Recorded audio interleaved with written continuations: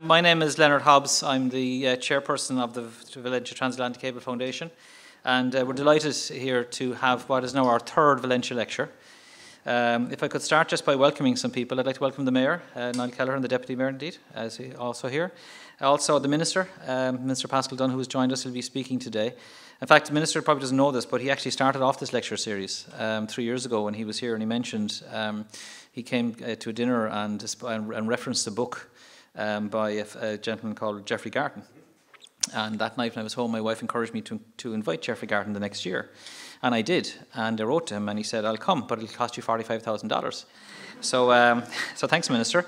But actually, he did. Actually, he came. No, I did not. I did not.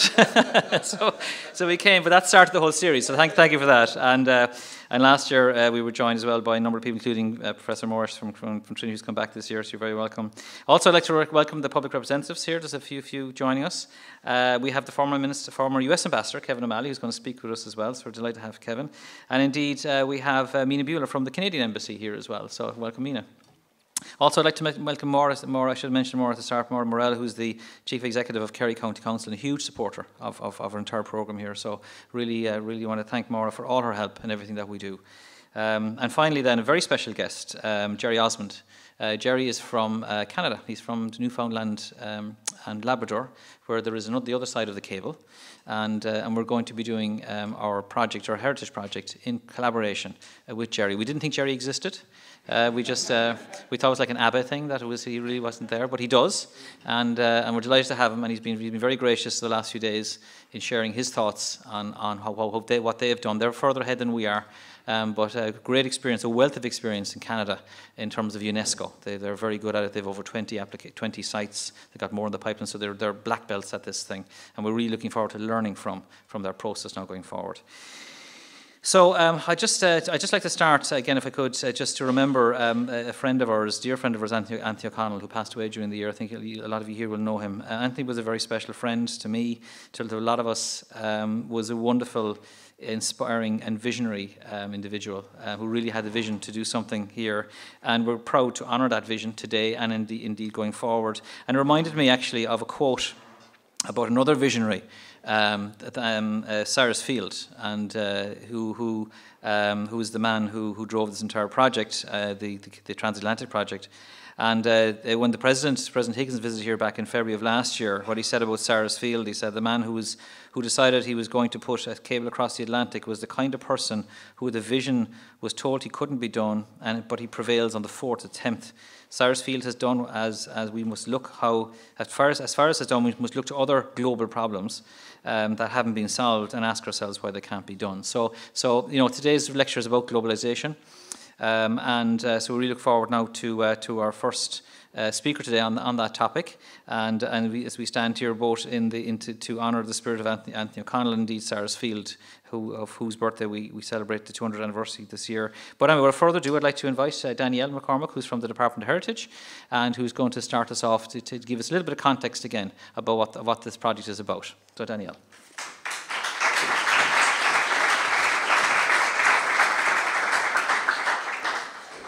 Thanks very much, Leonard, for the introductions and for the invitation. On behalf of the department, we're really delighted to be here.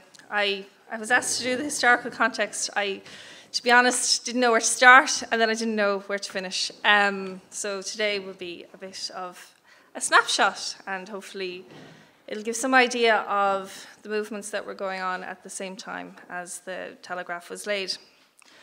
So the laying of the first transatlantic cable and the transmission of the first message between Heart's Content and Valentia, it was a historical event situated in many contexts. If you look at it closely, it was a feat of modern technology. It forms part of the history of technology and of communications. It was by far the most ambitious feat to then. Other submarine telegraph cables range between 1 and 115 miles in length. The second longest was 400 miles in length. This one was 1,950 miles in length. The story of the Valentia transatlantic cable station is part of so many historical processes. As humans, we tend to focus on pinpoints, isolated events. Sometimes this can be misleading. Sometimes it can simplify what was happening in the past. But on other occasions, such events can genuinely give us a window into history. Sometimes they can be actually representative of the vast human endeavour that brought them about. There are certain events that can enrich understandings of history, and the laying of the transatlantic cable was definitely one such event.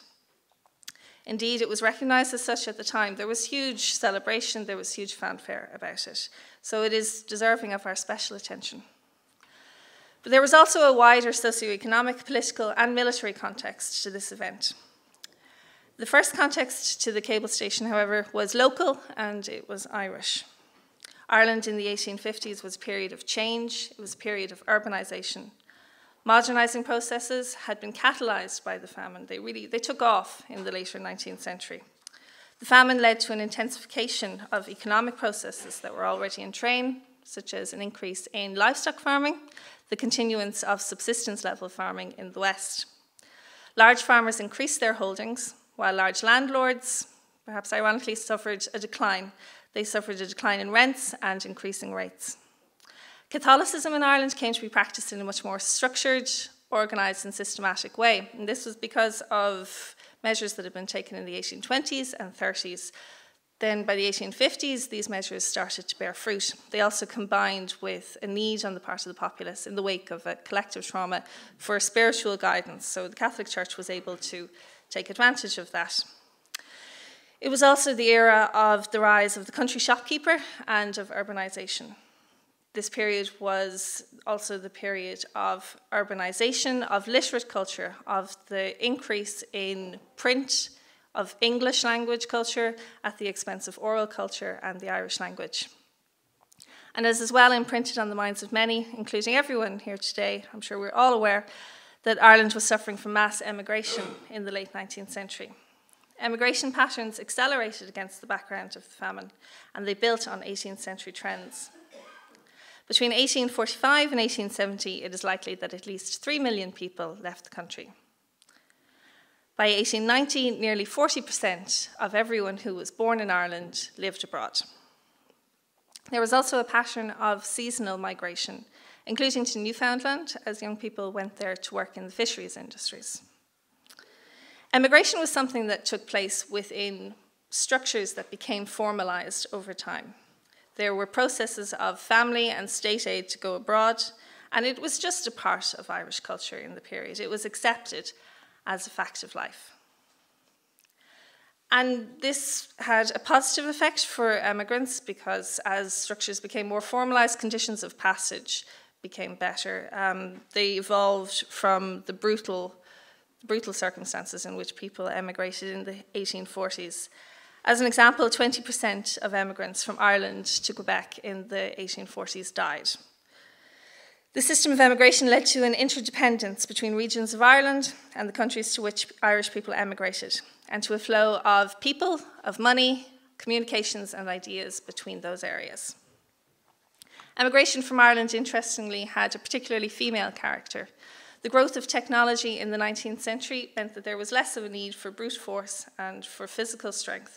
This was of an advantage to women who were able to emigrate and take advantage of a somewhat more favourable wage differential in America than that which prevailed in Ireland.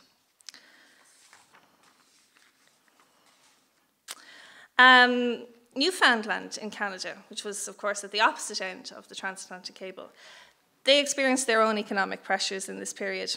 Policymakers at this time were seeking to diversify the economy from fishing to agriculture and to other industries.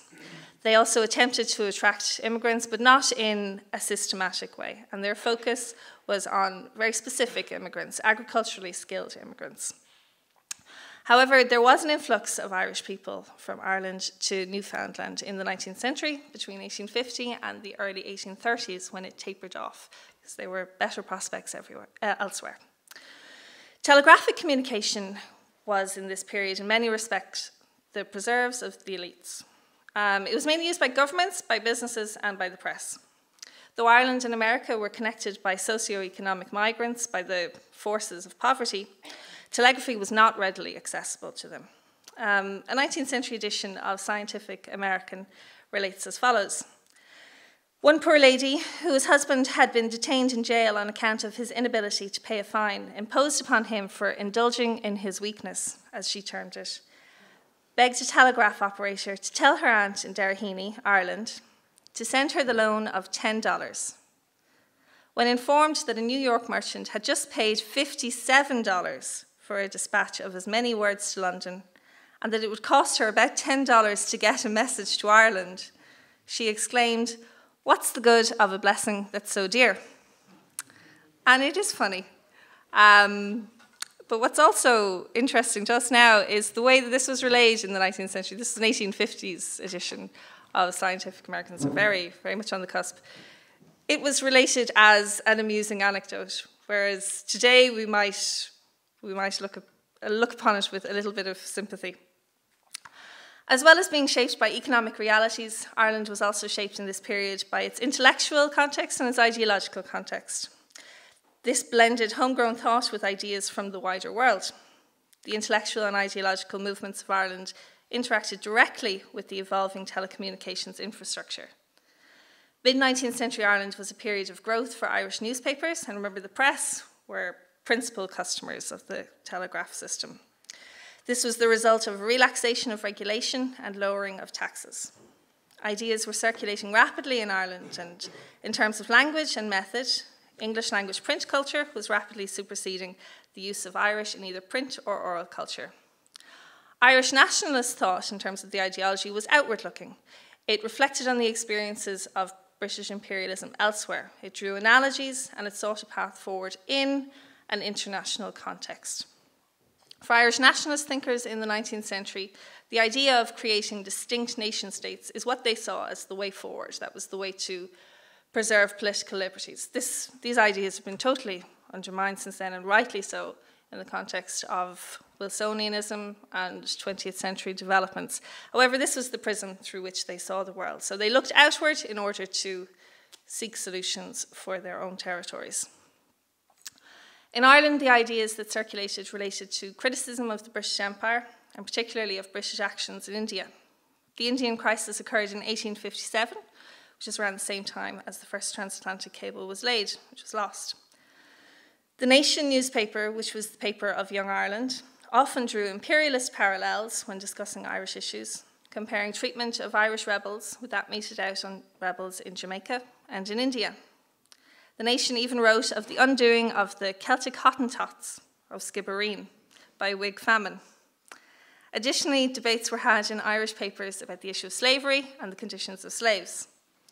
The Times of London viewed the Irish national question in this period firmly in an imperial context.